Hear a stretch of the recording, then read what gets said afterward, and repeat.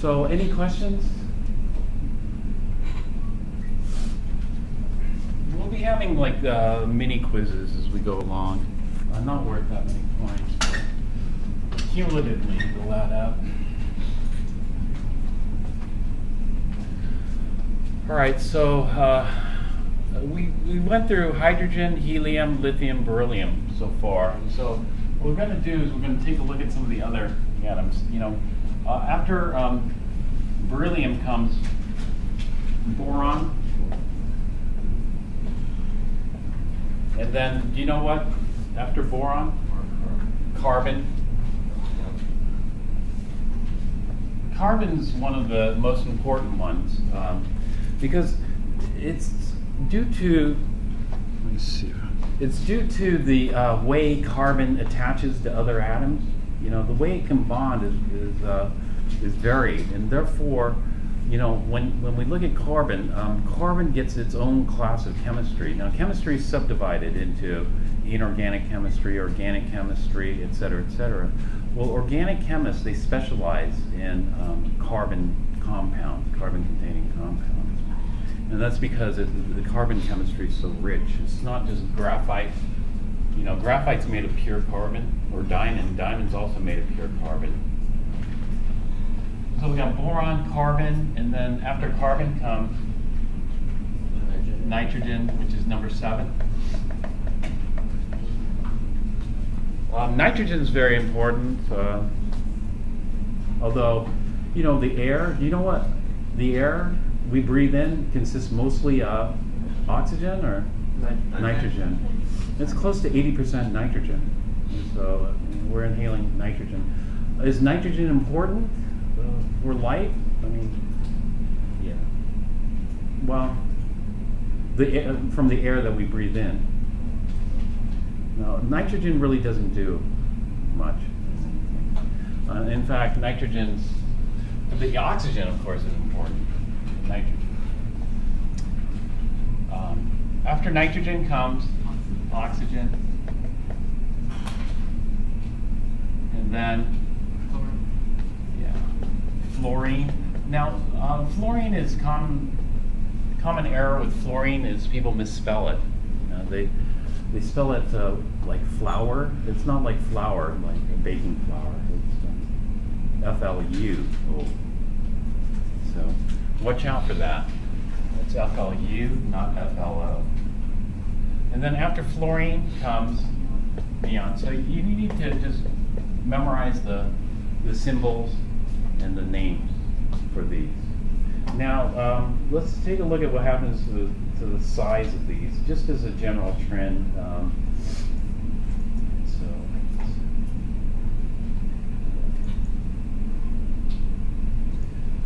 Now, somebody asked me if they should memorize the numbers. No, you don't have to bother memorizing the numbers for this. But we should just take a look at what's happening with the size. We're starting off. You know, let's start off at lithium, which we covered yesterday, and then Be, which stands for beryllium, and then go on to boron. What's happening to the size of the atom? They're decreasing. So this is a pattern or the trend we're just looking at. There's a decrease. Like I said earlier, you know, if you're really trying to quantify it, that is, you know, put that into hard numbers, what you do is you look for some kind of mathematical equation. Maybe it's decreasing by 10% each, or maybe it's decreasing by a certain amount, or maybe, you know, that would be what we call a linear trend. A linear trend is like a straight line trend. But it doesn't have to be linear. It could be non-linear, where it's curved. But I don't know. But the trend is, just roughly what the trend is, it just shrinks down. And so that's something we want to understand later, you know. But if we came up with some kind of mathematical equation or mathematical formula, then we can make certain predictions, you know, about what's going to happen to the size trend. You know, we can, if you're at extrapolation, we can extrapolate out, or we can interpolate between, you know, points to see how things do. Those are things we can do mathematically. But that really, you know, if we define this by some law, the law of the shrinking atom, then it doesn't really get into a deeper, fundamental description of what's going on. What is the size of I'm sorry, can you repeat that? Because Yeah, why does the size reduce? why does the size reduce? That's exactly, you know, that's part of the scientific method, because here, first you look at the observations, right? And then you see some kind of pattern, and you go, huh, what's going on with that pattern? Then you try to quantify that pattern. You quantify that pattern by using mathematics and try to make it into a, you know, first comes the observation, then comes the pattern, and then comes the law. The law is, if you can get a consistent pattern that works repeatedly, then we call it a law. Otherwise, we call it a rule. You know, maybe that's the rule. So what we do is once we get it down to the point where, okay, this is the pattern. I have the pattern down. You know, I can, you know, predict how it's going to go. Then we start thinking about, why is it shrinking? You know, what's the root cause of the you know, and then we start to hypothesize. You know what a hypothesis is? It's kind of a guess as to what the fundamental reason or the description, the fundamental description of why it's shrinking down. And so yesterday we had two hypotheses. One hypothesis was that something about the electrons. If you don't know about the structure of the atoms consist of some electrons in there, and the electrons being pulled in closer, or it's about the room. You know, if you have this room, you know, of strangers, right, versus the room of friends, well, something's causing the friendliness to increase, because the friendliness increases quite a lot, because, you know, fluorine is a much more heavier atom. There's a lot more matter inside that, and so what's causing all that matter to come closer together and tighter, you know? And so this is what comes next is the hypothesis. And so and the reason is because of another law. The reason is this is chemistry. Chemists aren't really, you know, like Newton's, like gravitational. Chemists don't really worry about gravitational pull or that kind of stuff. You know, what chemists worry about is electrical, what we call electrical forces. Electrical forces are dictated by Coulomb's law. Coulomb's law is just a mathematical equation that describes the electrical forces. Coulomb's law says that the force of attraction or repulsion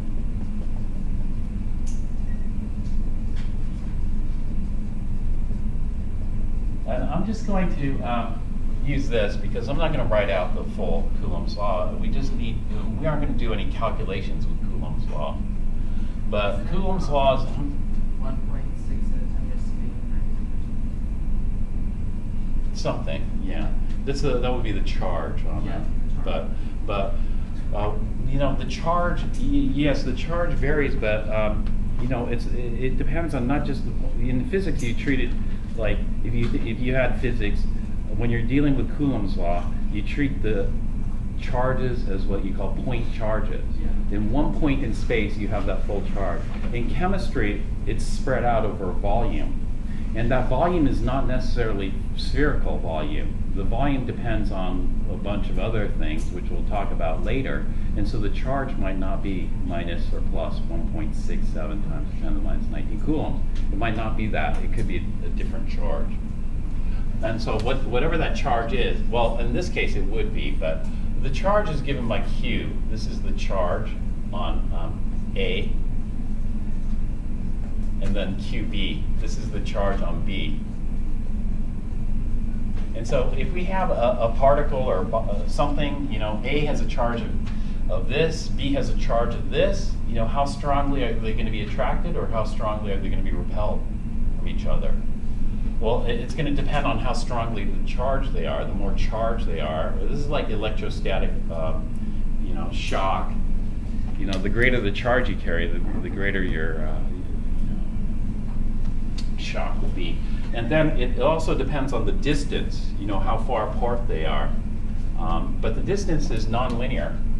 And so it's going to be the distance between the center of charges squared.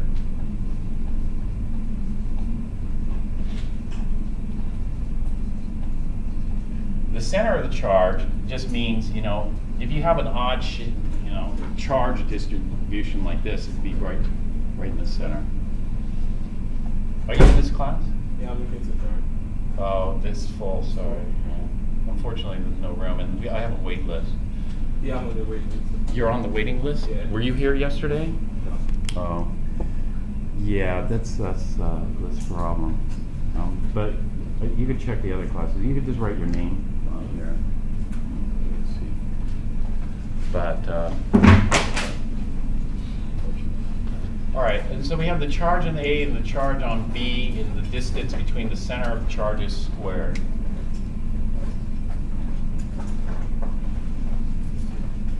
And so the way that this boils down, this is why the size of the atom is kind of important. Remember what I said about beryllium? Does anybody remember what I said about beryllium? It's highly poisonous. And, okay.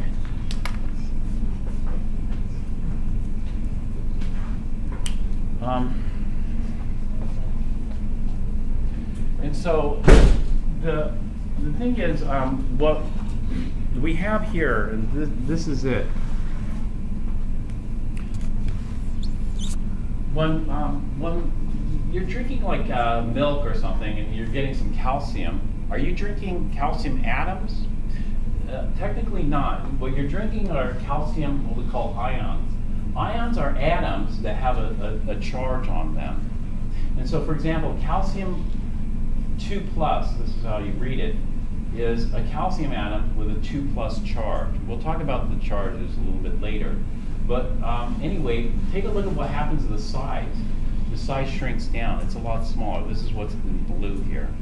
And so if we look at the calcium ion, it's 100 picometers, 2+ charge. Magnesium 2+ is 72 picometers, 2+ charge. Take a look at beryllium. Beryllium 2+ is 27 picometers with a 2+ charge. Now, let's have a negative species here. And so I'm going to just put a negative ball here like this. Okay? And then I have a positive 2+ ball over here. And so this is, we write it like this. Rather than saying +2, it's 2+. And rather than saying -1, or 1-. I don't know why, but this is convention. So eventually get used to it. All right, and so here I have different size 2+ balls. And so, for example, beryllium is a very small 2+ ball, like this. And then I have a -1 ball. So these are just balls. You know, they could be whatever, pith balls, cotton balls, whatever. Okay, there's going to be an attraction. That attraction is going to be with a QA will be 2, QB will be 1. Now, if QA were 1, let's say if this were a 1+ ball rather than a 2+ ball, then I'm going to expect half the force. Now, if they're opposites, they attract. And so opposites, that is opposite charge, attract. Like charges repel.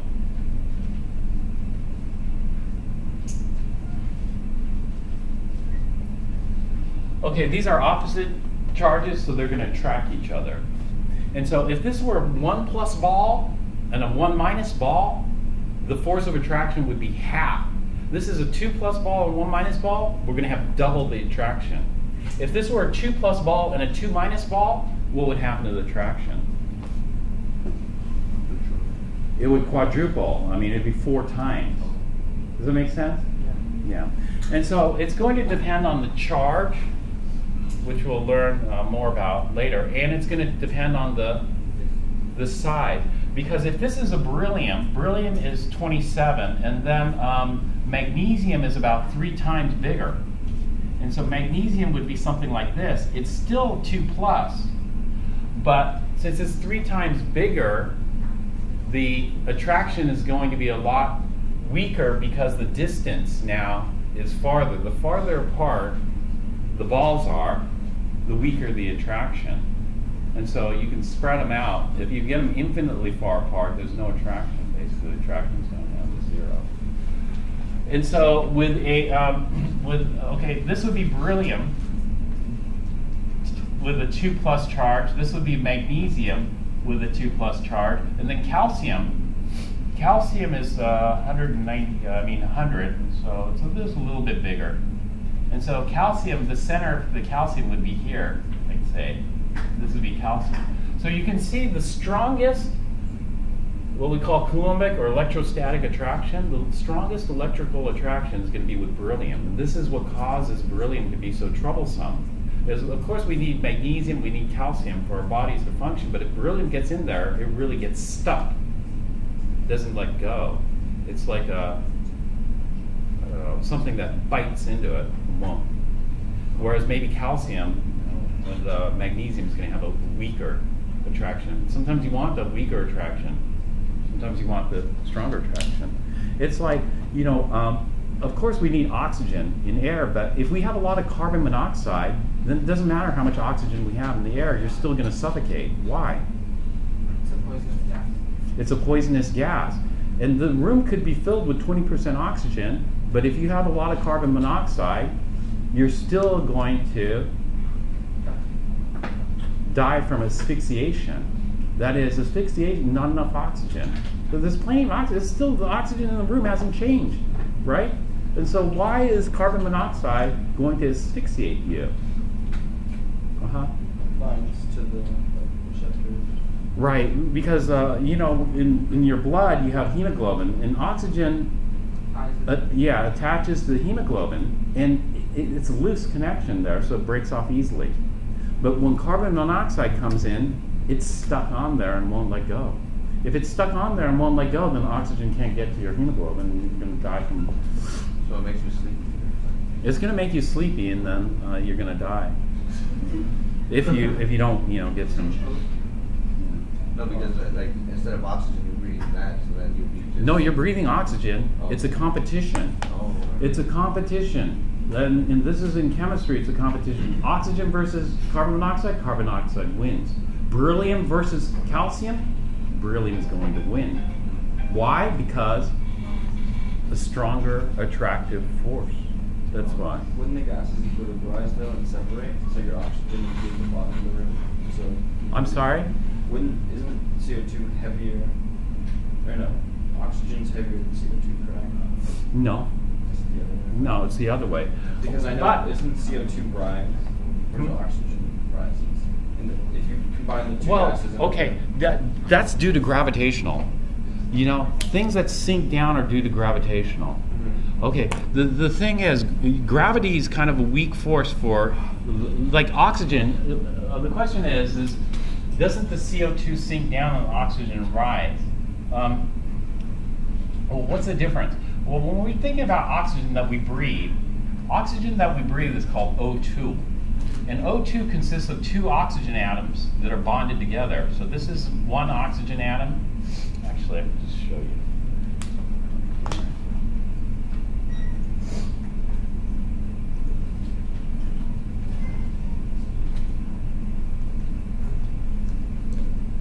This is one way of showing it. Structure. There are different ways that we represent oxygen. This is what we call space filling. So do you see, if these were hard shells, then the 2 hard shells would come right at the edge, right?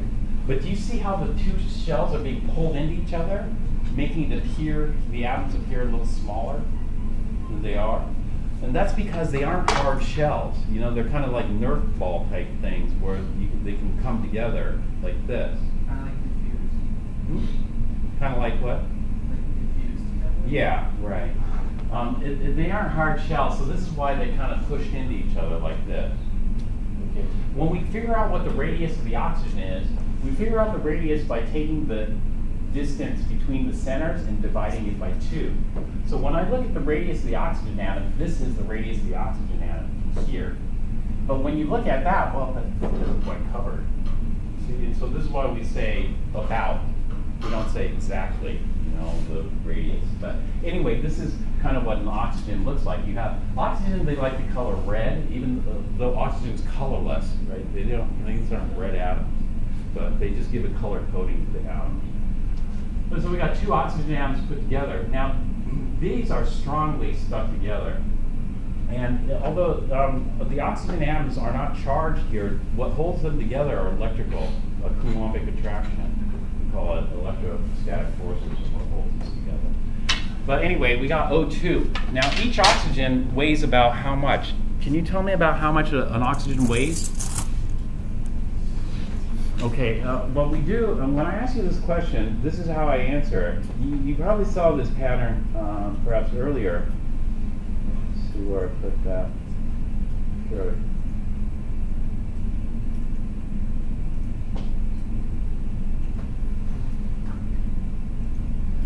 Where I see that is here.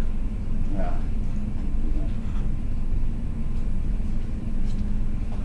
I look at this number here. We'll talk about this number more later, but this tells us that the oxygen weighs around 16 U. You don't say it's going to be 15,999 because that number is going to come from something else, but it's going to be approximately 16 units. Whereas hydrogen, so an oxygen atom weighs 16 times more than a hydrogen atom, roughly. It turns out that there are, in nature, do you know how many different, all the oxygen atoms are the same, except they aren't the same, because some oxygens weigh more than other oxygens. And so, do you know how many different masses of oxygen atoms there are? And you know what, I made a mistake yesterday. It's not called an isotope, it's called an allotrope. I was thinking isotope because I heard isotope on the radio something. Or not oh no, I was right. Isotope. I screwed it up in the afternoon, maybe. But anyway, these are what we call the stable. And so every time you breathe in oxygen, you're breathing in oxygen 16, which weighs about 16 U. You're breathing oxygen 17, which weighs 17 U, and you're breathing oxygen 18, which weighs about 18 U. Not exactly, but about. And so you're breathing in different oxygen. Now, what happens in nature is, like ozone. Ozone is produced in LA, in the LA basin, as part of photochemical smog, right? If there's a lot of ozone in the air, and the air is really smoggy, your eyes burn, right? Your skin is irritated, your lungs burn from the ozone in the air. Have you ever, on a really smoggy day, felt that burn? I don't know. Air quality's gotten a lot better, but I remember years ago when the air was very bad. And so ozone is 3 oxygens linked together like this. This is O3 ozone. Now, there's also the ozone layer. Did you hear about the ozone layer? Yeah. Yeah, obviously, because that's what protects us from the UV, right? Did you know that you can tell if the ozone came from the ozone layer or if the ozone came from sea level, around sea level?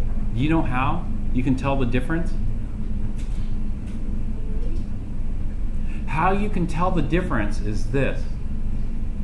The ozone that's produced around sea level is going to be richer in the 17 and 18. Whereas the ozone that's produced in the ozone layer is going to be richer in O16. And due to the percentage of O16 in the ozone layer versus the percentage of O16 at sea level, you can tell where the ozone came from. This is a topic that geologists love. This is called isotopic fractionation. With isotopic fractionation, you could do a lot of different things, like determine origins and this type of stuff by looking at. People do this for paintings.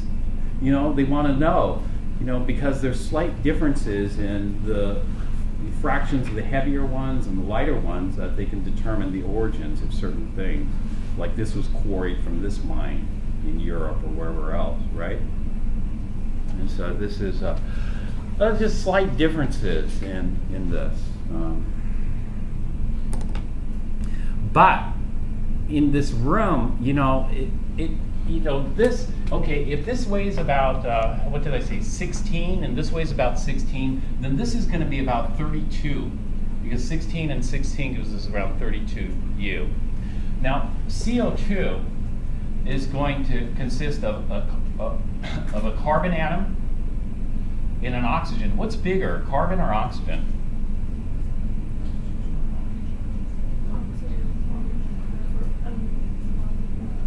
Yeah, oxygen's smaller. And so we put the carbon in, not much smaller, just a little bit smaller.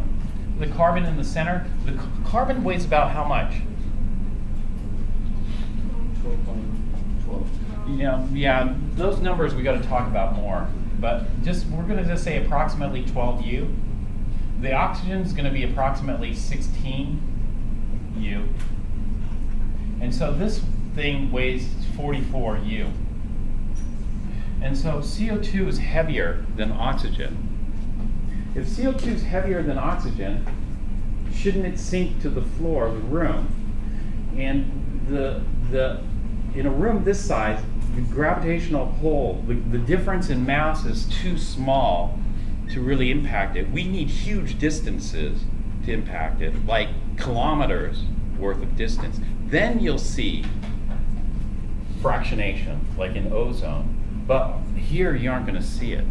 I mean, it's going to be pretty evenly distributed in the room because gravitational force is so weak. Okay. So the original question was, wouldn't the heavier one sink to the floor and the lighter one rise?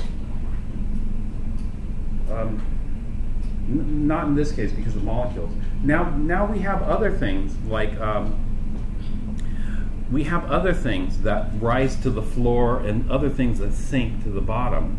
Like, for example, if we had ether. Have you heard of ether? Ether, there's very, very famous fires. Ether fires strike fear in people. Ether, this was in the drug trade, they used to use ether to I think, help purify cocaine or something, freebase cocaine. I don't know exactly what that involved, but basically they use ether, and when you open the cap on ether, you can see the vapors come off the top. And what happens is those vapors come off to the top, go down to the table, and then the vapors fall off the table and then start filling the room. And so ether burns from the floor up. And so if there's an ether fire, it's very, very bad. And chemists are very aware of ether because ether is a very common solvent that's used in lots of organic chemistry for purification, for reactions, for whatever else. Whereas if you had something like a very volatile alcohol or gasoline, the vapors rise up. And so the fires that burn from the ceiling down are a lot safer than the fires that burn from the floor up. And so in those cases, things do sink down, things do rise, but that's a little different than molecules. I mean, these things. Yeah. Anyway, in nature, this is what we see. You know, they figured out how much. You know, these are very rare. O17 and O18 are rare. Cumulatively, they comprise only 0.24% of the oxygen that you breathe. You know, some of the oxygen molecules that you breathe are going to be heavier than others, but that difference in weight is so small. You know, most of the oxygen that you're going to breathe weighs 32 U, roughly. It's very rare.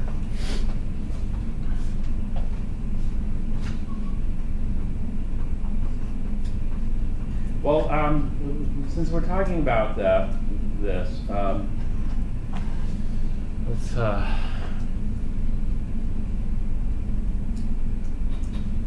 just finish up these last elements here. We just want to take a look at the size trend. So when we're looking at the size trend, we start off at lithium, which is about 155. Usually when I try to memorize trends, if I have to memorize a trend, I look at the extremes. I don't memorize each number. And so what I do is I look at what's the extreme on the large size, 155. The extreme on the small side is 60. So it goes from about 155 to 60, which means it shrunk by about more than half. And so, you know, that's enough. But the actual numbers you don't necessarily need. You just want to know, if it starts off kind of big here, it's going to be about half the size, or less than half the size.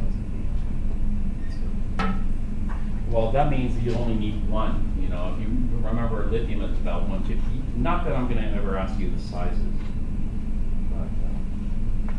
but just learning to recognize patterns and trends is an important part of science. Recognizing patterns and trends has a name in science, in the scientific method. In the scientific method, the name of this type of stuff is called data reduction. Since we're talking about the scientific method, let's talk about data reduction.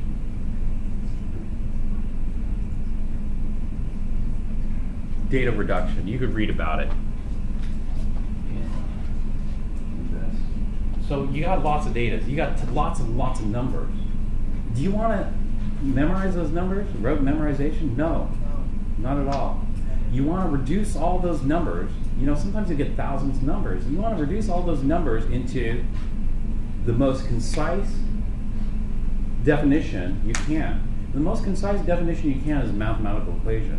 If you have a mathematical equation that can define all those thousands of numbers, then you don't have to know any of those numbers, except maybe the extremes, right? And that's data reduction. But sometimes we don't. Sometimes we'll just graph it. Sometimes we'll do other things to reduce all that data into something a lot simpler and a lot easier to digest. So this is a huge topic in the scientific method, data reduction. Data reduction is just getting the patterns and trends down, you know, to a law, hopefully.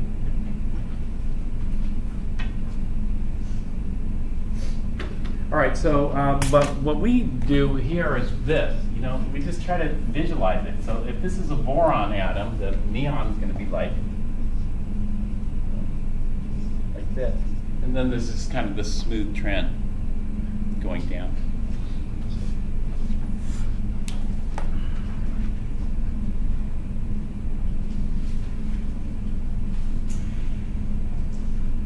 All right, so what we're going to do is we're going to take a look at matter now in more detail.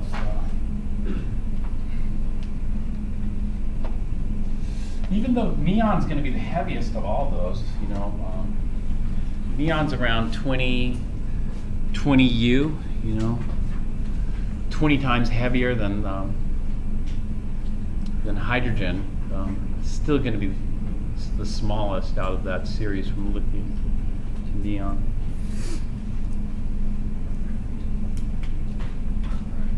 And so matter is the physical material of the universe. So that's everything, basically. So what we're going to do is we're going to subcategorize it. We're going to look at matter in more depth.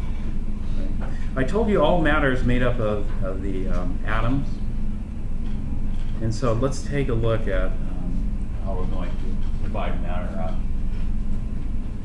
And so we have atoms, and we have different types of atoms, right? And so the atoms are going to be either, you know, actually we have how many about? We have, you know, 100. Did I say 110 plus? Is that okay? According to this, what's the biggest that you see there? 118, the biggest number. Yep. 118. All right. Let me take a look at this one.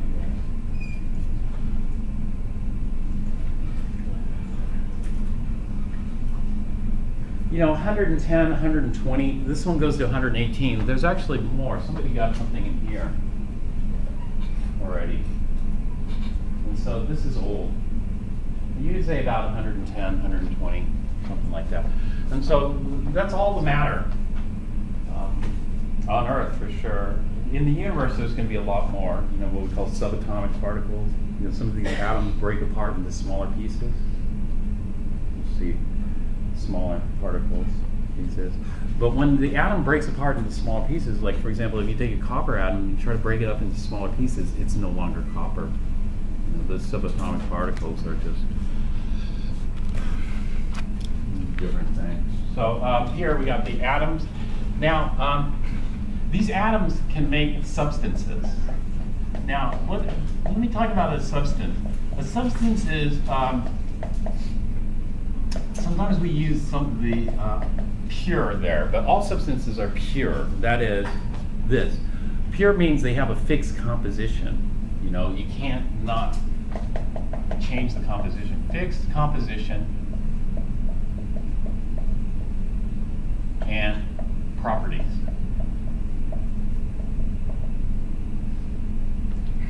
There's two types of substances that we deal with. We deal with the elements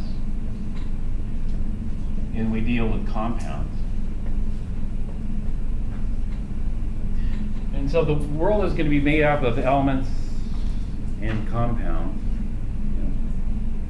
The elements are just the, you know, the type of atoms. So for example, if we look at gold, gold gets the symbol Au for Orium, which I think is Latin for gold. Orium, Au. What we see is we see the gold atoms, and the gold atoms are packed together. They are bonded. You know, the gold atoms are actually attached together to one another. So if you have a piece of gold, then there are a whole bunch of gold atoms put together in that piece of gold. And so it looks something like this. You know. There are different ways of representing the gold structure. You know, people look for more mathematical ways of defining this. This is one of them. You know, they put a cube there and see how the gold atoms are arranged relative to the position in the cube. This is another way of representing it. These lines, you know, don't exist. These lines are just showing how things are attached to one another. But they're representing what we call a bond. The bond in gold, this cube is not representing a bond, however. This cube is just trying to define this structure mathematically. So those lines don't. But eventually, these gold atoms bond together to form a solid gold crystal like this. Here's an image of the gold here. Here's a model of the gold structure. You see a whole bunch of these. Is it a crystalline structure? It is a crystalline structure. This is what we call, when we get to crystal structures, this is very common. A lot of crystalline structures can be represented by a cube. And this cube keeps repeating like a brick. You can build a gold crystal by just adding a whole bunch of bricks together. This is called the unit cell. So this is a very crystalline structure. The bond here is very interesting. These golds are bonded together by metallic bonds. It's not easy, you know, to break gold. Gold has a fairly high melting point as well. You know, to melt something, you got to break all the bonds and stuff like that. So here's some gold. In fact, it's really hard to break the bonds in gold. Take a look at this. It's pretty interesting. I just saw this here on this dynamic periodic table. Let's go back to gold. Gold is 79. Gold is a really heavy atom, though. You know, gold weighs around 200 U, 200 times heavier. Just a single atom of gold is 200 times heavier, roughly, than hydrogen. It's a very heavy atom. But gold, those bonds are really, you know, you could hammer the heck out of gold. This is a pretty impressive image. A gold nugget, 5 millimeters in diameter. Do you see, you can barely see that. Let me turn off the light so you can see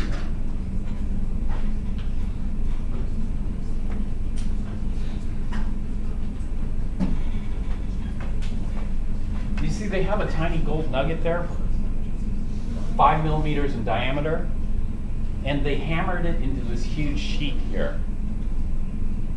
And so that tiny chunk of gold can make a sheet of gold like this, gold foil. And the bonds don't want to break, because usually you hammer things and the bonds start to break and it starts to fall apart. If you take a salt crystal and take a hammer to the salt crystal, do the bonds remain intact? No, all the atoms are going to break apart if you start hammering that. But here they don't. They don't want to break apart. So these bonds are pretty good bonds that hold it together, so I could just hammer it. In fact, you can hammer the gold into a sheet of atoms 1 layer thick. It's amazing. It's called a monolayer. Gold monolayers are not that difficult to make, and people make them all the time. Can you imagine a sheet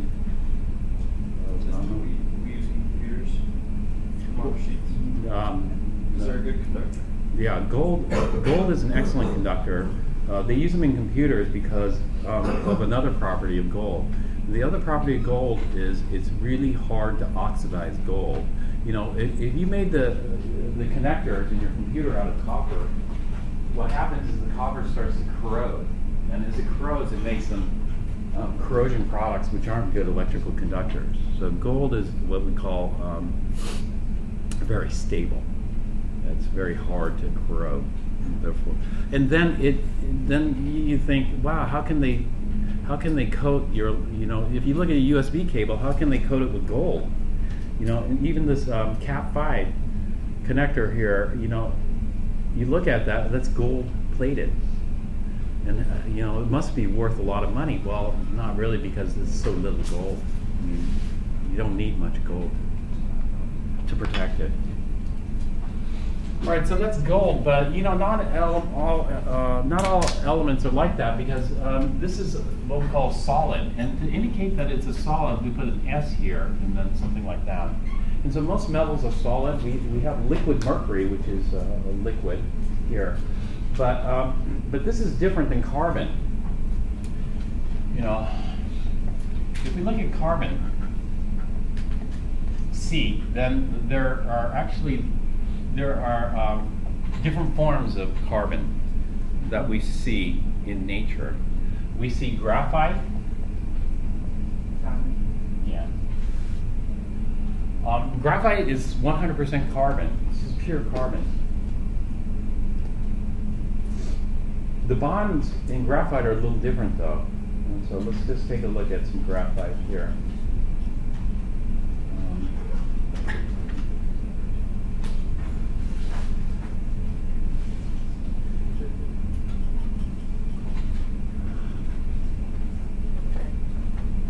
This looks like coal. This doesn't look like a good crystal of graphite. Let me see if I have a good crystal of graphite. It looks like coal consists of a lot of graphitic carbon, but the crystal of graphite is really interesting. Let's see if I have a single crystal.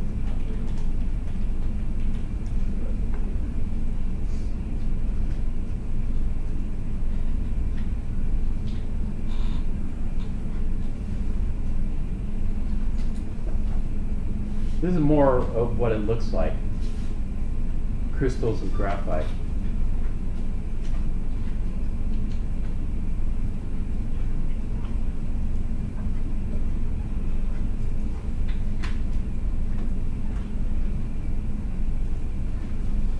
That's because of the way the graphite atoms are put together, you know, the way they attach. Graphite forms little sheets of layers like this. So these are like hexagonal kind of, and so I'll just draw lines attaching the atoms. The atoms are all, you know, touching together, and so they aren't spaced apart. The atoms are actually overlapping here. You don't really see it because we want to clearly show how they're all connected here, connected here, like this. And so this is solid. And you get these sheets of graphite like that.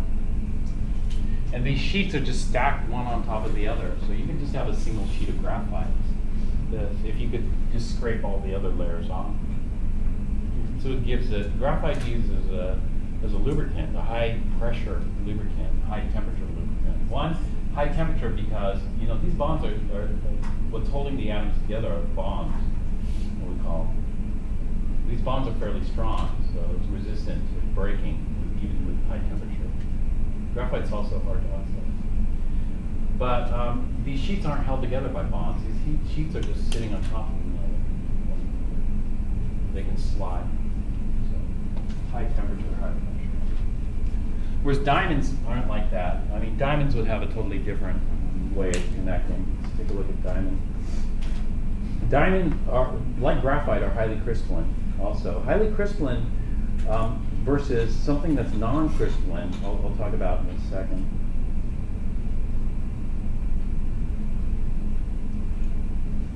see a diamond crystal there on the right. Yeah. If we look at the structure of diamond, you know, how the atoms of diamond are bonded together.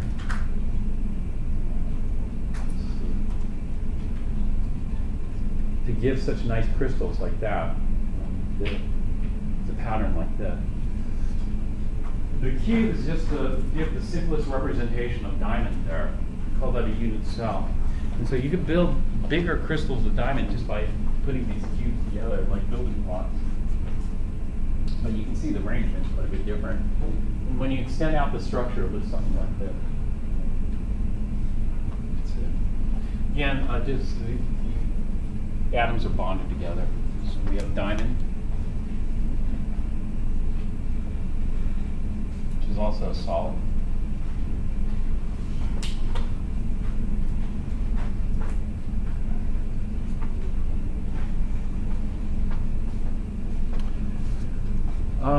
For these, like gold, you know, how big of a piece of gold you want? Well, it just depends on how big you have.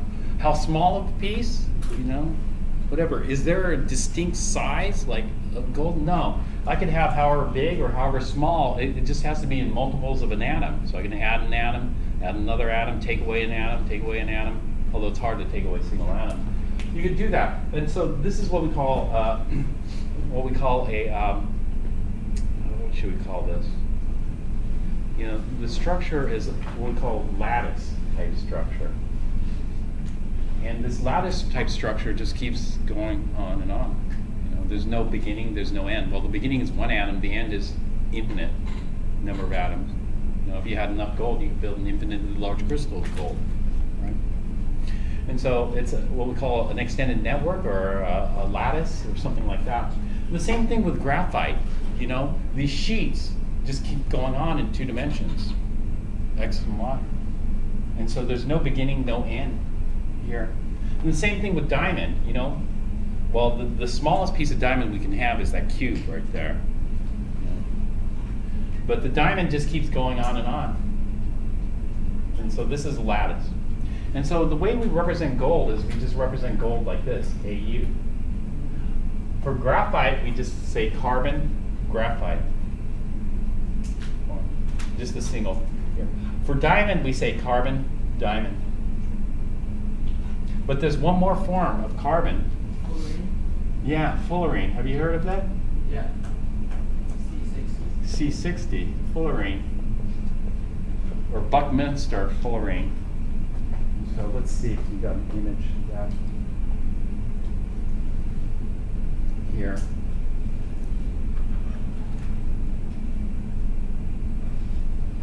What do I do with that?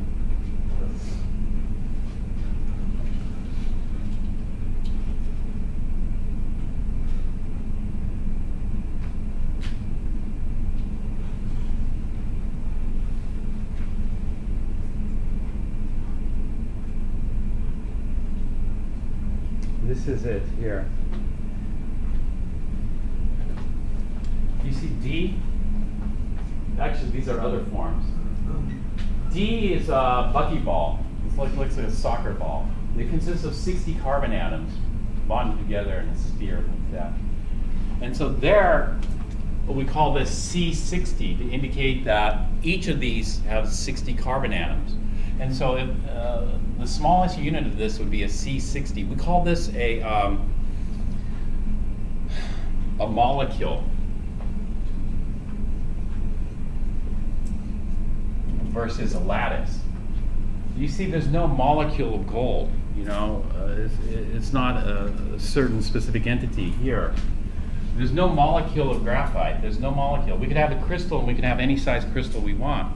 But for C60, the only size we have is this. This is a buckyball. These are bucky tubes. These are other things as well. But the buckyball, which is the third one, C60, there's also C540, C70, but we won't talk about those. This is the third one. Yeah. It's a molecule. And then we have something called amorphous or glassy. glasses, like window glass, they don't form crystals. If you take a hammer and break it, it forms conchoidal fractures, these kind of grand fractures. In a lot of coal, we have glassy carbon. This is amorphous carbon. Here. This is a large sample of glassy carbon.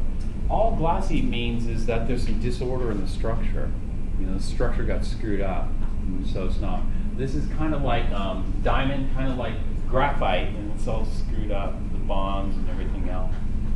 It's still solid like this, so this would be a lattice structure of a glass. And so what does that look like as far as the atoms go?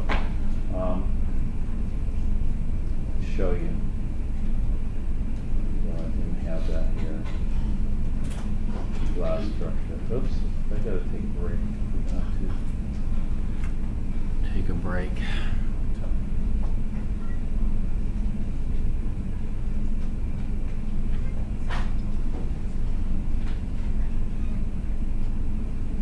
We have glass versus crystalline. In crystalline structures, everything's so nicely ordered. In glass, there's some disorder. It's hard to see here, but maybe you can see it here. Do you see the contortions in the angles and stuff? Yeah. That leads to some disorder. This is silicon is the red and oxygen is the blue. This is what we call quartz glass. We have quartz glass versus quartz crystal. The difference between quartz glass and quartz glass looks like this. It has some randomness to the structure. Quartz crystal, I should distribute these out. Quartz crystal has a very ordered structure, so you get these beautiful crystals like this.